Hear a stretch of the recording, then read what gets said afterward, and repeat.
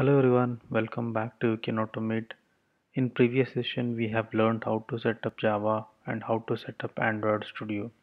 In this session we are going to learn about how to set up Android Emulator. If you have not watched the previous videos, I have given the URL in the description. Please go and watch it.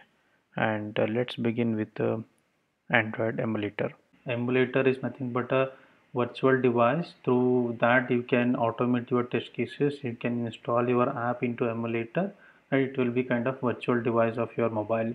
What you need to do here, once you open the Android Studio, there will be a three dots, right? This is the latest version of Android Studio, that's why you are getting like this. But in a old version of Android Studio you will be getting a small window below, and there you need to select the virtual device manager, right? You need to click on this virtual device manager here. Once you click on virtual device manager, you will get a small window like this.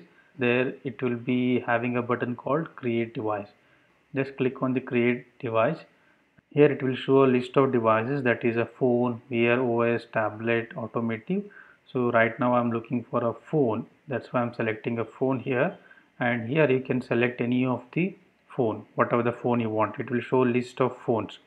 Say for example Pixel 5, Nexus, right? And all kinds of phones it will show. So let me select this Pixel 3, right? Then after that I can click on next. So here, if you see here, this is the operating system, right? For you have selected device, now you need to select which operating system you want it. And each operating system, Android operating system will have some version, right? Maybe when you are using a mobile device, you'll be getting a notification that, okay, download the latest version of Android OS, right? So that is how similarly here also we need to install what is the latest version or whatever the version which we require. So Android 10, Android 11, right? Now we have a different versions of Android, and for each Android version they have given some name, that is a Pi, Q, R, download, like that. And here it will give the different version also. So this is the version, that is the API version, we call it as 28 and 29, and Android version is 10 and 9 respectively. So what we can do here is we can select any one of them.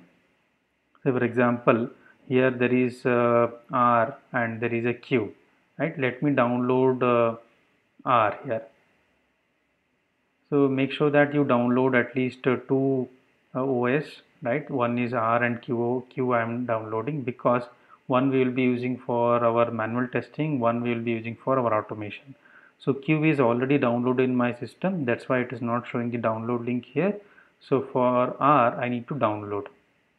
So I'm selecting R here. So it will take some time, and once you click on that it will show a window like this, downloading so and so version, and the size is of 1.1 GB. So we'll wait till it gets downloaded, then we'll continue. So this version got installed here. If you see here, it is showing as done here, and I'll just click on finish. Okay, so if you see here, R, Q and Pi, three Android versions I have right now, and I have one device. I can map it to any one of them. So for example, this is done, and I'm just clicking on next here, right? I can give a device name here. I can give, say for example, Pixel 3 for test.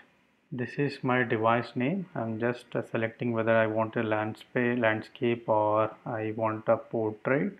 So you can change that, and if you see here, we have selected the version R here, and this is the version Android version 11, and just click on finish.